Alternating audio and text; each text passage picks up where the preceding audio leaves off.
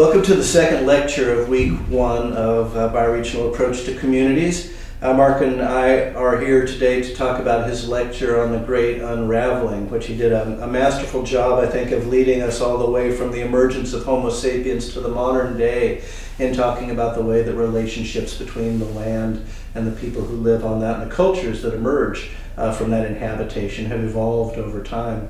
And so, Mark, as I was reading your lecture and the associated materials and thinking about it, I was interested in wondering what kind of research you've done on the ground over in Asia, whether that's China, Nepal, or other places, that may allow us to imagine what this process looks like in actual terms, the displacement of people from the places where their culture emerged.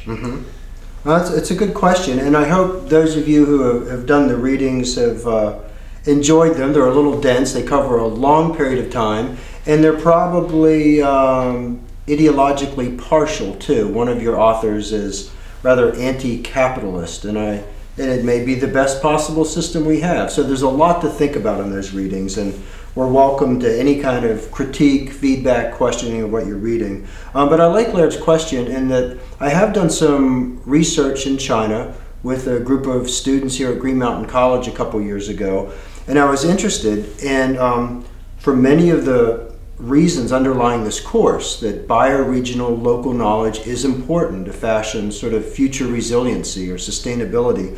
So my question was, do people in China still know the plants? Do they still know local edible and medicinal plant knowledge and practice it? Because traditionally they have. Went with a bunch of students and researched this and found, I guess, sad news or unfortunate news. It's not necessarily being lost because you can put it in a book now. You can teach it at a university. It can be co-opted and patented by pharmaceutical companies. And so I think we saw these patterns of centralization, standardization, and appropriation, maybe even is a good word, commodification. Local folks are losing plant knowledge. Not entirely, but they're losing it a lot. In part because people are leaving. There's a lot of villages in China where 90% of the people are gone. And so I guess the short answer is I have witnessed a lot of loss of local knowledge in the ways that we discuss in this class. But what really struck me was this final point, and we return to this again later in the course. I believe it's like our 6th week. You'll see this point again. That I would talk to people and they would agree, yes, we don't know this anymore, but they wouldn't care. And that took me aback. I didn't realize perhaps I'm coming from a point of view of romanticism. Perhaps we simply know some important things that other people don't realize yet. Maybe we're right. But it was disheartening and also a bit confounding to feel something so important and find people not think it's that important. Quick story. I'm in a Chinese village where Han Shan's cave is. This is a village of 500 people. And I'm talking to a man eating an apple. And I said, how long has your family been here? And he says, about 25 generations. 500, 600, 700 years. I said, do your children live here? He goes, no, they left. They went to the big city.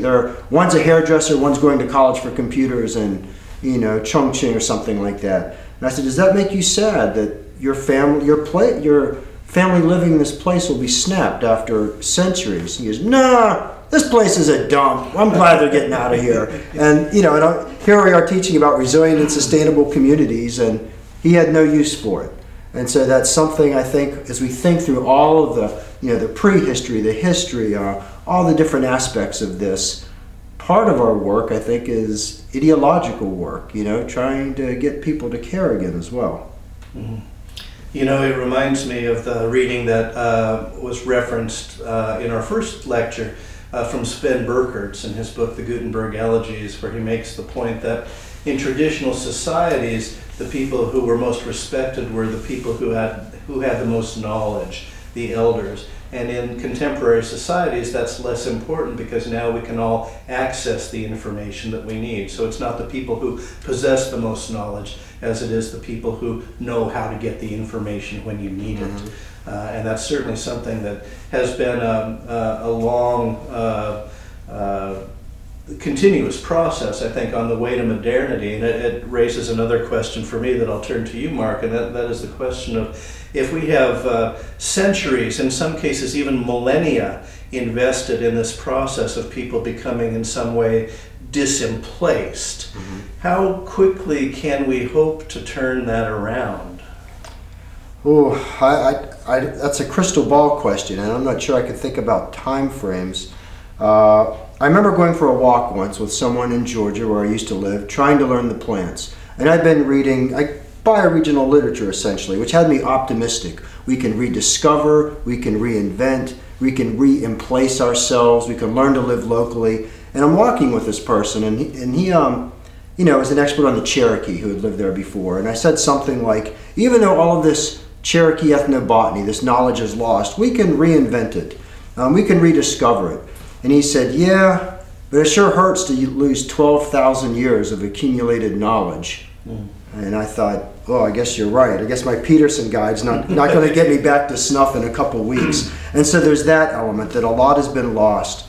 I think some of the things to look for would be low mobility, as you've seen in our lectures. I think that Gary Snyder and other people are right. We have to learn to live in particular places as communities for a longer period of time. That's difficult in this day and age. I think we have to have political and economic systems that abet these choices. Ones, for instance, that even down to the point of regulations, heavy taxation, allowing subsistence production, things like that, to allow these things to be more easily done. And I think the other thing we have to do is not be too purist, not elevate the rural over the urban, subsistence over the market, even local over global. I think our solutions will be a bricolage of things beyond dualities, beyond the whole range of options we have. And we'll have to sort of cut and paste our way in local places and communities to do what we're saying. I think it's a big ship to turn around. And I'll do what all teachers do when they don't know the answer is, and throw it back to the students and see how they would answer this question in the next several weeks. Yeah.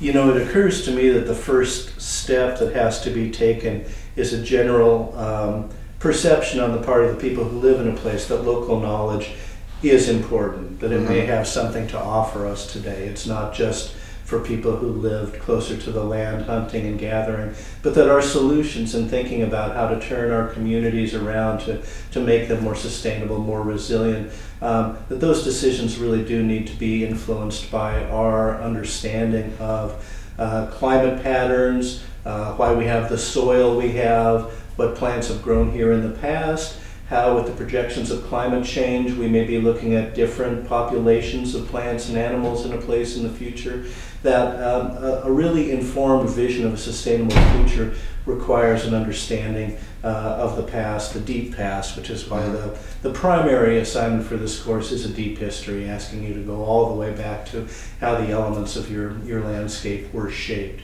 But that's later on in the course. The first thing we have to do is figure out, what is this bioregion that I live in? How do I define it? And that'll be your first assignment that you begin working on about now. And we've got another lecture set up for you that has to do with mapping your bioregions by creating a system of overlays that allow you to see what that bioregion might look like. I guess one point that I would like to leave you with before we go on is that I really want you to get comfortable with the fact that you're not going to come up with a correct answer, that this is my bioregion, this is the correct definition of my bioregion, but that in fact there are multiple ways of defining the place that you live depending on the questions that are being asked. And this is a point that Chris Kleisa makes in an essay that you'll read later on in the semester.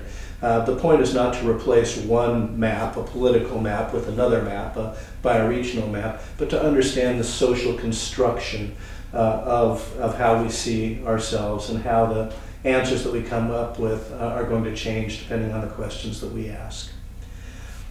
Anything else that you'd like to? No, other than to the students, have fun with these projects. They're really interesting to do. Absolutely.